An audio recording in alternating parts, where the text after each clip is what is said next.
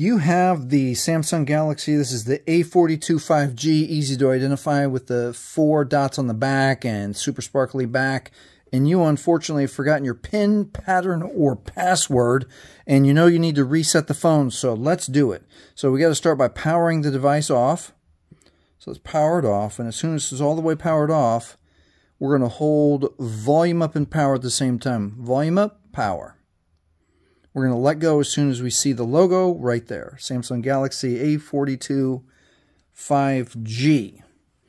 The Android recovery menu is here now, and we will scroll with volume to wipe data factory reset and press OK with power. But we're going to read this red note first.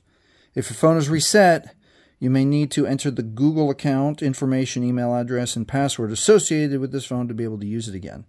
So let's push OK, power for OK.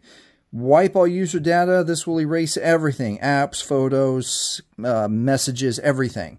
It cannot be undone. Scroll down once, factory data reset, press OK with power. And then right here, when the data wipe is complete, it is safe to reboot the system. Press power for OK. Now, that note told us that we 100% will need to enter our Google or Gmail account information to be able to then log into the phone to then reset the PIN, pattern, or password. Hey, if this has helped you, please like, please subscribe, and thank you for watching.